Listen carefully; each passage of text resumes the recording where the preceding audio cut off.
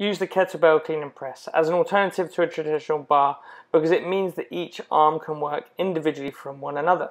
This will maintain more balance between each side and mean that you will have to focus more on technique than just pushing heavy weight.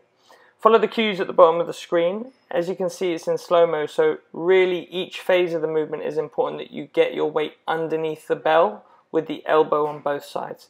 Drive through the feet and extend above the head fully until you feel like full extension above the head, then slowly come down either side of the body. Good luck.